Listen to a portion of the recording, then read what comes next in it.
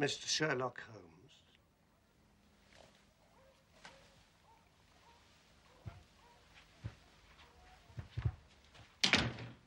This gentleman, is it discreet? Dr. Watson is my friend and partner. It is purely in the interests of your client that I protested. The matter is so very delicate. Dr. Watson has already heard of it. No? Oh, thank you.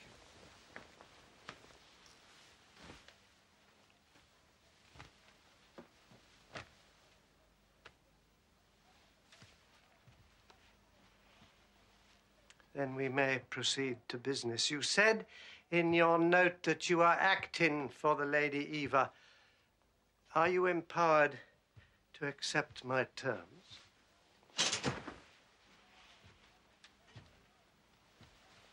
What are your terms?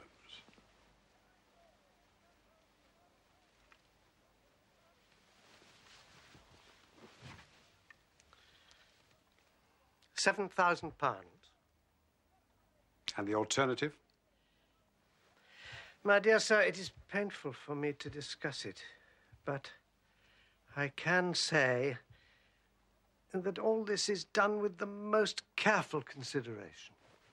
And if the money is not paid on the 14th, then there will certainly be no marriage on the 18th. We are, of course, familiar with the contents of these letters. We shall advise our client to tell her future husband the whole story and trust to his generosity. Then you evidently do not know the Earl. What harm is there in these letters? Sprightly. Very sprightly. The lady was a charming correspondent, but I assure you the Earl of Dovercourt will fail to appreciate them. Look at this. This belongs to...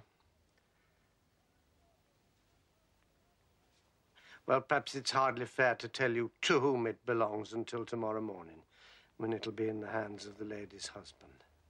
And all because she will not find a beggarly sum, which she could easily do, simply by turning some of her diamonds into paste. It is such a pity. You may have noticed a small paragraph recently in the Morning Post. The sudden end of the engagement between the Honourable Miss Miles and Colonel Dorkin. Yes. And its tragic consequences. That was tantamount to murder. How do you answer for that, Mr. Milverton? How a man conducts himself under such circumstances is a matter for himself alone. That is a monstrous assertion. It was you, and you alone, who caused his death. And the sum involved, niggardly. Indeed, a mere £1,200 would have settled the whole question. It's pitiful, isn't it? And yet here I find you, Mr. Holmes, a man of sense, boggling at terms, when the whole future and honour of your client is at stake. You surprise me, you do, really. The money cannot be found. Surely it would be better for you to take the substantial sum we offer than to ruin this young woman's career, which can profit you in no way. There you're mistaken. An exposure would profit me indirectly to a considerable degree. I have 8 or 10 similar cases maturing. If it is circulated that I've made a severe example of Lady Eva, I shall find the rest much more open to reason. Do you see my point?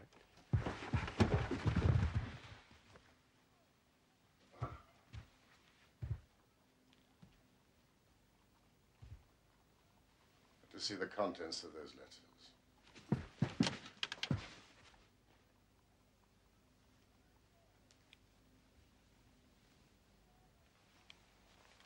Mr. Holmes, I've been expecting you to do something original. But this has been tried so often before. Young Edward Croft, for one. Croft? The footman, Vike, who took the bullet that was rightfully yours. You've done some work on me. So you must know that nothing ever came of an attack on my person. I'm armed to the teeth at all times. And I'm perfectly prepared to use my weapons, knowing that the law will support me. You may well have your chance to test your assumption. But you can't see without me. I'm so sorry, but you will have to wait. No, I have. Mrs. Hudson, I'm not to be disturbed.